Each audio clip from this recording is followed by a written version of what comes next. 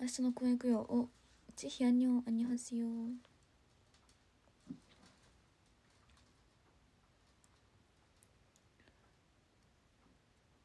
私はコンビニ置いた。ありがとうございます。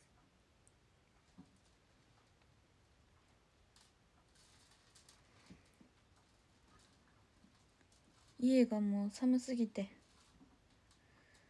ばいです。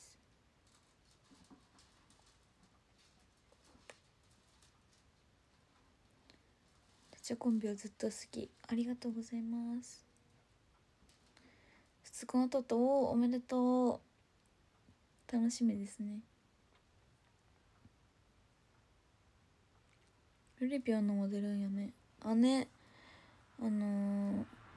セレモニーに出演させていただくみたいです。金のプレートを渡すのかしら。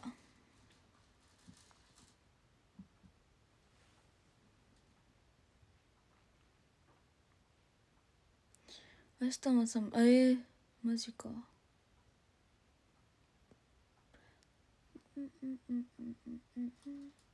久しぶり。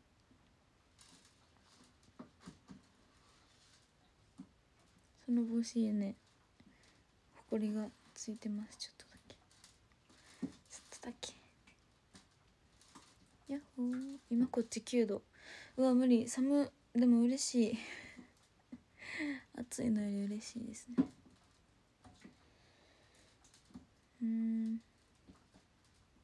にゃーん。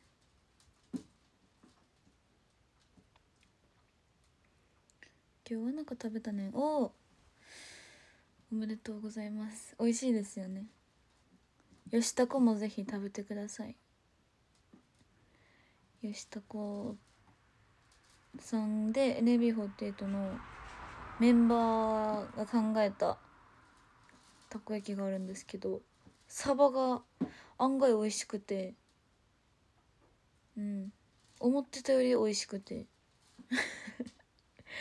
感動しました。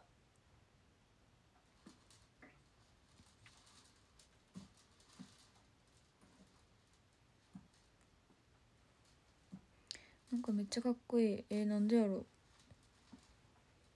う。なんででしょう。かっこつけたい。どうやって若ぽんのね、そうです。サバそう、サバ焼きっていうのがめっちゃ美味しくて、で本当に食べてほしいなって思います。ナンパ行きたい。来てほしい。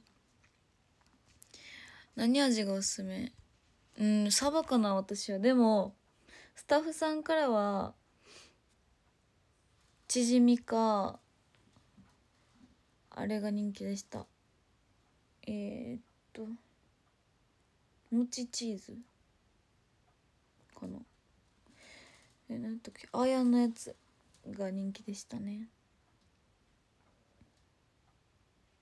桃チヂミね、美味しいんですけど、個人的にもうちょいチヂミのタレを足したかった。だから持参したいです、チヂミのタレ。でも美味しい。普通にバーニャカードも美味しかったです。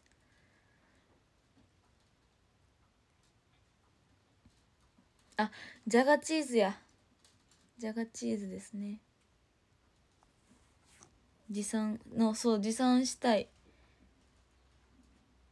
味濃いのが好きな人は持参してもいいかもしれないですね。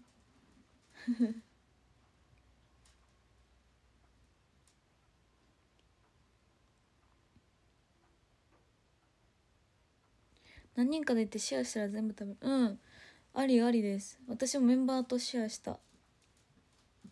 マイポン酢持ち歩いてる人いそうですよね。お腹鳴った。寒いんかな。50カウントする癖ついた。笑った。マヨネーズ多めにかけてって言えばやってくれる。あ、確かにね、それ言えたらいいですね。シェア、これシェアしといた方がいいかな。ツイート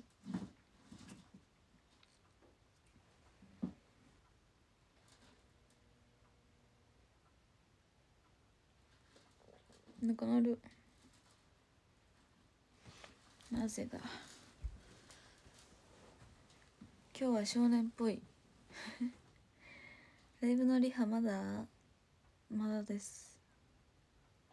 でも私下唇めっちゃぽってりしてる。上そんなやのに。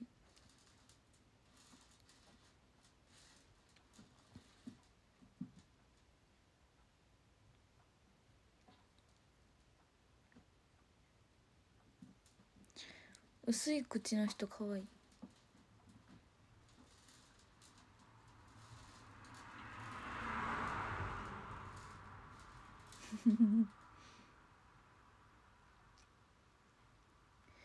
あかりちゃんのクリアリップ楽しみ。あ、確かに発売されたんですよね。アイシャドウとリップ、男性でもクリアリップ使えますもんね。いいねいいね、いいですね。プルプルなるんじゃないですか皆さんプルプルなってね。握手かったら直接見れたのに、画面やったらね、たまにカクカクしてる方いらっしゃるからちょっとあれやけど、プルプルですよ皆さん。絶対唇の上の部分治ったかな。でも今化粧しちゃってるけどだいぶ治りました。痛くない。でまた薬は塗ります夜。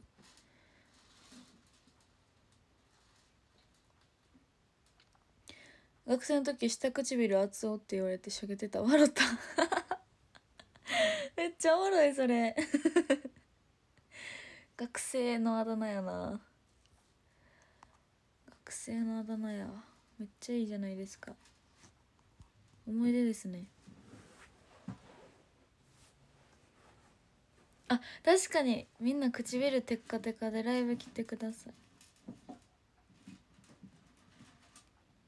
NMB48の女子力の高さね。これはでもあかりちゃんが NMB 卒業しても続きそうですってみんなメイクしてきて可愛くなって手続きそう。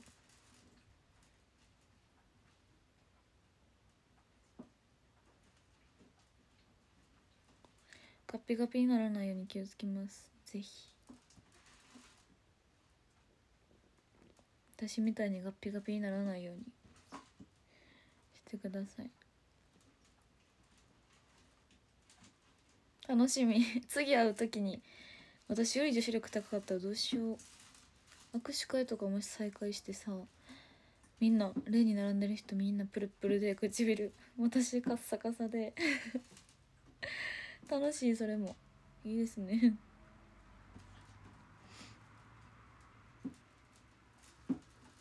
ガッピガピっていうのは唇乾燥でカッピカピどころじゃなくて、地面なんていうんですか、もう荒れ地の地面みたいな感じのガッピガピさ、わかります？なんかめくり上がってるやんみたいなガッピガピ。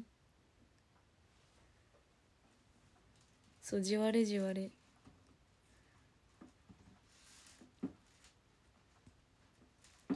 マスク口んとこだけ切り取っとく。それか口んとこだけ切り取って透明なやつ、透明のクリアファイルみたいなだから透明傘みたいな感じですね。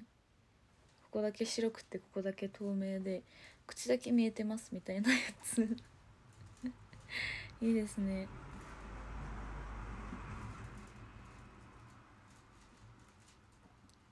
いや、フェイスシールドより頑丈。マスクの布部分もあって、ここで自分で透明なやつつけてるから頑丈ですね。いや、おめでとう、久しぶりに会ったの。そうです、久しぶりに会った。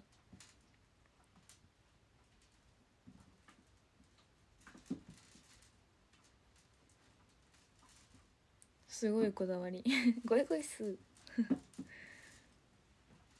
透明なマスクだとメイクしなきゃじゃん、当たり前じゃん、それが見たいんだ。その子プルプルとかおもろすぎるそうスライド式にしてもいいですよね白い布をこう指でこうやってスライドさせたら透明になるっていうおもろい。取り外し可能の。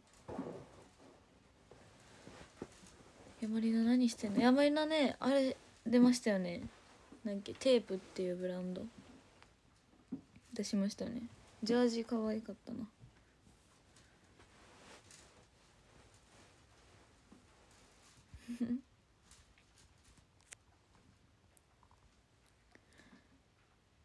キャップ見捨てハニーミーハニーです。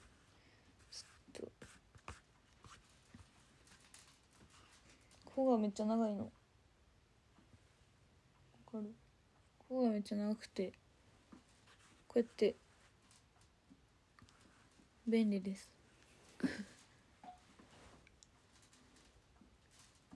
眠い時とか便利。今度のビレバンコラボの商品決まったね。マジ？マジ？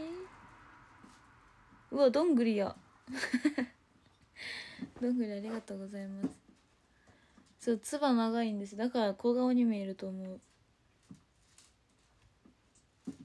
こんなにもつばがあります。くちばしみたい。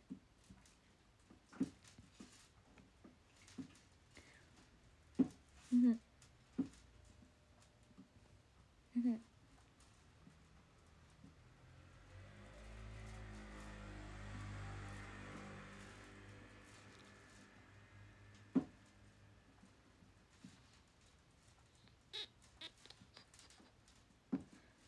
横顔綺麗、うれピーナッツあ、そう、明日雑誌2冊出ます。10周年、記念すべき10周年に2冊も雑誌を出させて載せて2冊の雑誌に掲載していただいてます。イエイイエイイエイ。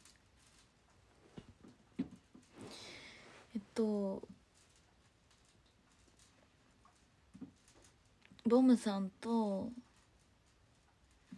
あと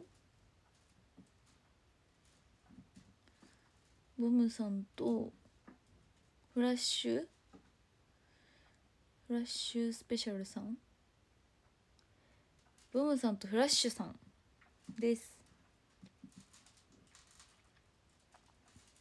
ボムの方は難波鉄砲隊その9のやつで、マジでもうね、本当にみんなが可愛すぎてどうなることやらって感じなんですけど、まあまあ楽しみです。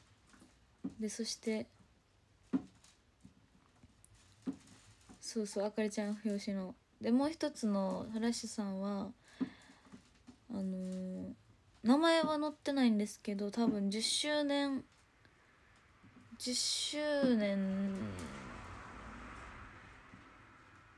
の NMB48 10周年記念したページに載せていただいてるんだと思います。名前は書いてたので、ホームページっていうか商品の詳細を見ると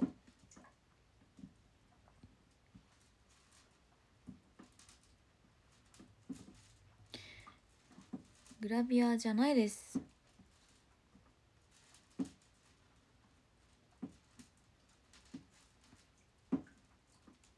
楽しみに。そう、トップメンバーの枠かな。うん、そうだと思います。トップメンバー慈悲のお写真も載るのわかんない、何も言われてなくって、ファンの方の投稿で知ったので何もわかんないんですけど、なんか多分載るっぽいっていう感じです。でも NMB48 が載ってるので、載ってなくても一石二鳥っていうことでね、ぜひ。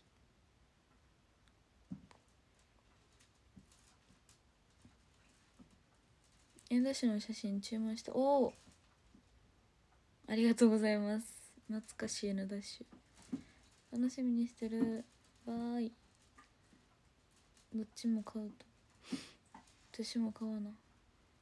慈悲はどこをもっと出した方がいいってミルンが言ってたね。そう言ってて、そう言ってくれるんです。ミルさんが慈悲おでこ出した方が可愛いって、おでこ出してって言ってくれる。おでこ出そうかなって最近思ってて、でもなんかファンの人ってやっぱ分かんない。私がもし自分のファンやったら、ずっといつも下ろしてた子がたまにバーンって上げた時に色気とか、うわ可愛いなって、上げても可愛いなんてみたいな思うと思うんですよね。だからちょっとたまにでもいいのかなって思うかな。でもな、そう今出てるんですよ、おでこ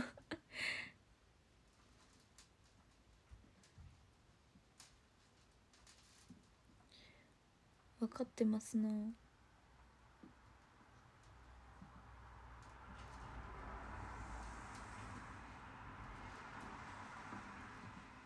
オタクだから推しが何しても可愛いって褒めるよ、大丈夫。うわ鏡ですね、オタクの鏡です、あなたは。たまに来るギャップに弱いのよ。おおわかるわかるわ、ギャップに弱いよね。なんか推しの衣装とかで、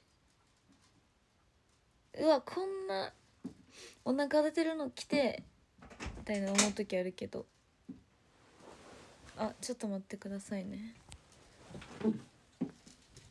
あやばばばば、ちょっと待ってちょっと待って、ちょっと終わります。皆さんありがとうございます。13位カチュさん、12位達おじさん、11位山優さん、10位スリッパちゃん、9位ジェイビさん、8位エインさん、7位おたかさん、6位しもりんさん、5位さやかさん、4位よっくんさん、3位富士さん、2位おでんやさん、1位野原しんのすけのすけさん、ありがとうございました。